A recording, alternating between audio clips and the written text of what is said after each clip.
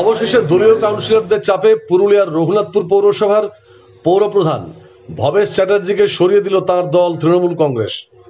13 আসন বিশিষ্ট পৌরসভায় তৃণমূল 9টি আসন পেয়ে পৌরসভা শাসন করে।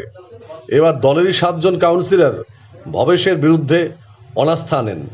এর জেরে পদত্যাগপত্র দেন ভবেশবাবুর বিরুদ্ধে তার সহকর্মীদের অভিযোগ স্বজন পোষণ এবং দুর্নীতি সহ মানুষের সাথে দুর্ব্যবহার করেন ভবেশবাবু। তাই তারা তার অপসারণ চেয়েছেন।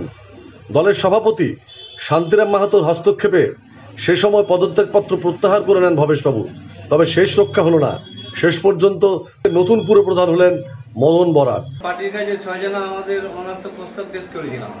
তাদের প্রার্থী আমাদের সম্মত হয়ে বলে তোমরা যে ডিসিশন নিয়েছো আমরা মত আছে, তোমরা অনাস্থা ইয়ে করো, তারপরে আমরা ডিসিশন নিচ্ছি কে চেয়ারম্যান। যদিও অপসারিত পুরপ্রধান এবং তৃণমূলের দাবি দলের সাংগঠনিক কাজের জন্যই পুরপ্রধান বদল করা হলো। আমরা ওকে দলের গুরুত্বপূর্ণ দায়িত্ব নিয়ে বিশেষ করে যুব সংগঠনে, যেহেতু এখন ইয়াং এজ আছে, সেই জন্য যুব সংগঠনে জেলাতে আমরা ওকে কাজে লাগাই। ভবেশকে দলের আরো বড় দায়িত্ব দেওয়া হবে। রাঙামাটি সংবাদ ব্যুরো রিপোর্ট।